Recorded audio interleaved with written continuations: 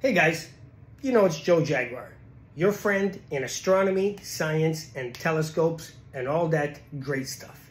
For you guys don't know me, I have been in the hobby since about 1993, when a comet smashed into Jupiter in 1994, but it was huge news in 93 that it was coming up, and it took like 13 months for that to happen.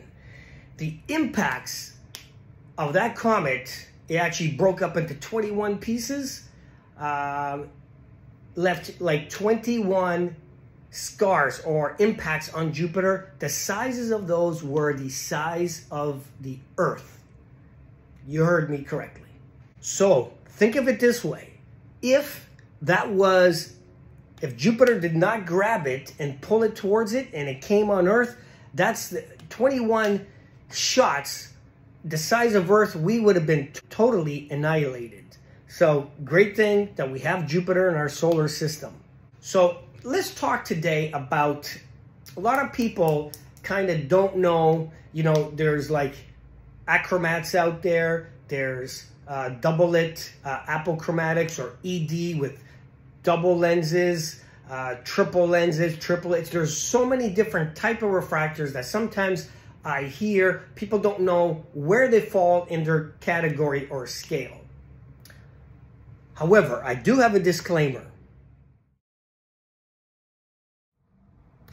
Even though I'm going to give you the elementary to all the way to the best type of lenses, it just depends how you make it. You can make a doublet with a best glass that can approach very close to a triplet if it's made very shorter. So there's so many ways to make and design, and even how good they polish the lenses, because a lot of times people just buy based on what glass type there is, and they really don't know how it's polished, and sometimes that could even be more important than the actual lens kind. So I just want to make a disclaimer that there is no 100% way to say that this is the exact formula. Sometimes depending how short or long or whatever and what type of glass they use, you can make one that's better than the other. This is just a sample of what glass types there are, and theoretically how good and better they get as we go down the list. Okay, so I got my board here, and we're going to talk about, now there is one that almost nobody has heard of, and it's called a singlet, where it's just one piece of lens. Okay, these were like the first generation type of refractors where they only had one lens, and those suckers were f30, f40, f50. They were humongous, but that was the only way to correct the chromatic aberration or the false color, the fringing, whatever you want to say. But, you know, in the last, you know, let's say 50, 60 years, 70 years, whatever it is, we have made doublet acromats. So then it became then the doublet air-spaced acromat, where it has a crown and a flint and that type of thing. Those are almost every refractor on the market is like that. Now, you can get two kinds now. You can get the short tube, which is going to have a lot of false color, and that kind is mostly rated for wide field, deep sky viewing or low power. But if you get even a doublet acromat, okay, and an f8 to f10, it's going to be pretty clear. It's going to be, especially on the sun, moon, and planets. Remember, sun, you need a solar filter, but it's going to be fairly good. It's going to be, the image is going to be pretty good for most people out there. There'll still be a little bit of halo or that what they call false color, but it's going to be to a minimum. Now, starting in about, I would say 2004-ish, is when we started coming with cheap ED refractors. Now, they had apochromatics way before, in the 80s and 90s, that type of thing. Now, the problem is they were very expensive. Just to give you an example, let's say back in the 90s, early 90s, in the 80s, you could probably get, let's say, a 4-inch refractor for about $4,000 US. Now, remember, we're talking about 30 to 40 years ago. So we're not including inflation. So let's say that'd probably be closer to $6,000 right now for a 4-inch, around there-ish, okay? And let's say in Canadian, that'd probably be like $8,000 for a 4-inch apochromatic. So we're talking serious money back there for what most people would say is a smallish, or I guess mid-size refractor. Now these days, up about here, the 2004 area, is when they came out with ED. Now the first generation ED was with 51 glass. Okay, and what that did is correct the chromatic aberration, the fringing, the false color to maybe 50%, let's say. So for instance, you didn't need a sucker that was F20 anymore. You can basically make it like, let's say, well, a lot of them back then were made like F7 and F8, and they probably had the same color correction as something around F15.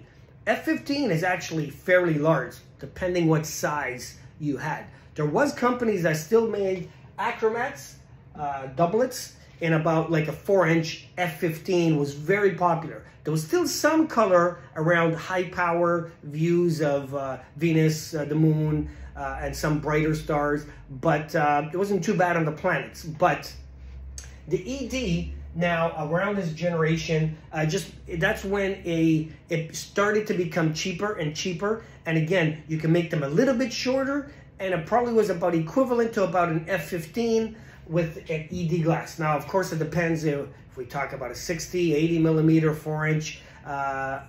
That's just too much info and too many samples. But then came the 53 glass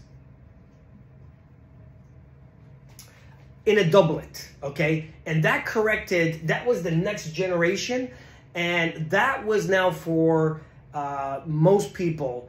I mean, it was still kind of expensive. So let's talk about one, for instance. Skywatcher made well, first they had the Gold Pro. I believe I showed you guys in one of my videos 2 years ago. So it looked like a goldish or champagne color. That was 53 glass. The Black Diamond, the Evo Star was 53 doublet. And being F9, it's virtually color free. It is F9, so it is a little bit long, but it's approaching like what triplets or beginning triplets could be. But this is the next step, would be a doublet with 53 glass. So a lot of your entry-level doublets in the lower price range are probably still, even to this day, is going to have a doublet with 51 glass. For a lot of people, that's still a good compromise, especially if it's like F7, F8 type of thing. It's still pretty good controlling that colors. It's not perfect, but it's also keeping the price lower because it is cheaper. So then you got this level here. And now you get into, well, they also had fluorite. Fluorite doublets was just, I would say, equal or just a hair smidgen better than the 53 glass, or it'd be virtually hard to tell, but it was also expensive. So now we get into the triplets, okay? So in the triplets, you could have like triplet with 51 or 61 glass. So again, you can make it again shorter and it'll correct most of that false color again. A lot of telescopes like my Meade 6000, 130, Meade makes the 60, 115, and the 130. Same, it's the exact same as the Orion, the Eon. They're very good scopes. Now, if you get into astrophotography, most people want a triplet. So if you're on a budget triplet, because they can be very expensive, like for instance, a 130 triplet in Canada is probably about $4,000 before tax.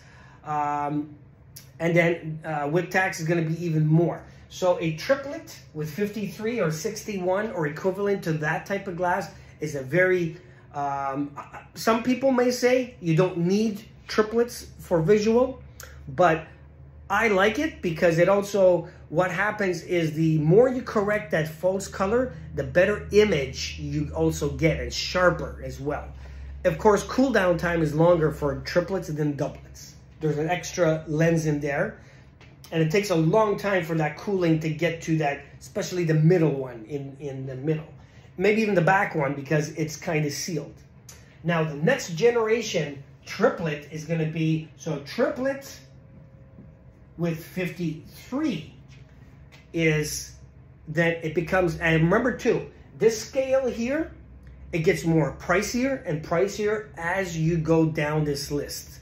But the true, let's say, imagers, I would say, would probably want a triplet 53. Of course, it does cost a lot then.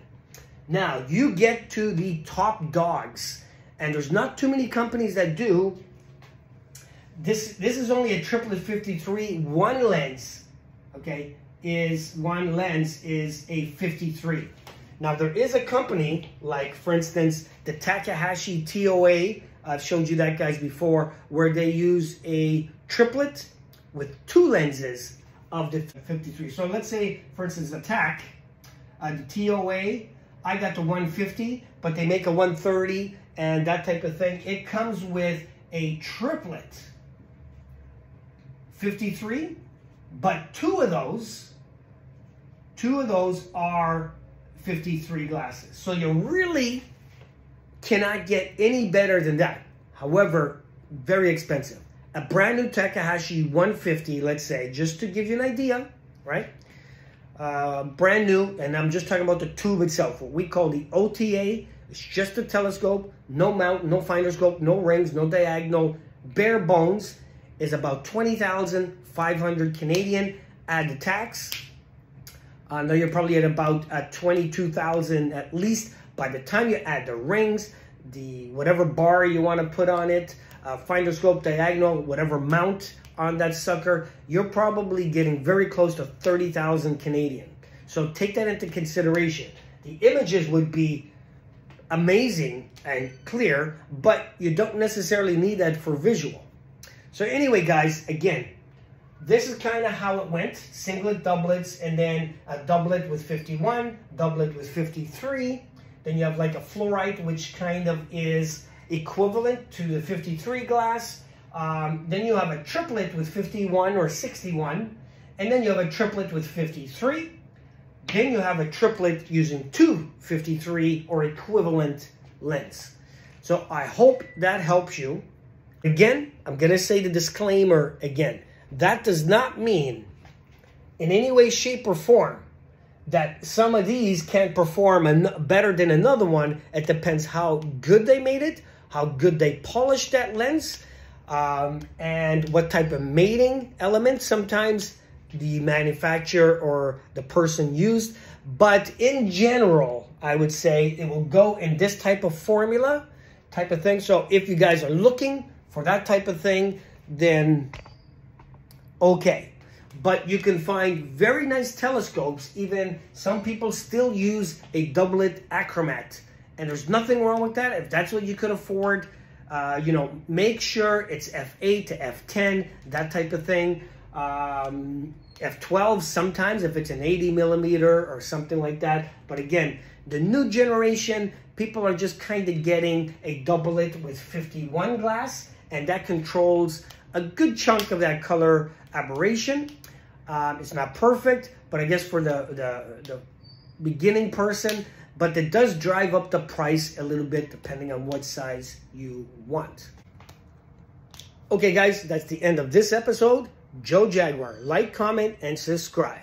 If you know anybody that wants to get into astronomy, send them my link if you like. If there's anybody on the forums and I have a video that someone asks for, send them my link and say, here's a video, take a look at this guy. It's called Joe Jaguar. And for any of you guys that wanted to know this type of scale, again, it's not written in stone, but it's a good guideline if you're really looking for that kind of information. That's it. Like, comment, subscribe. I'll see you next time.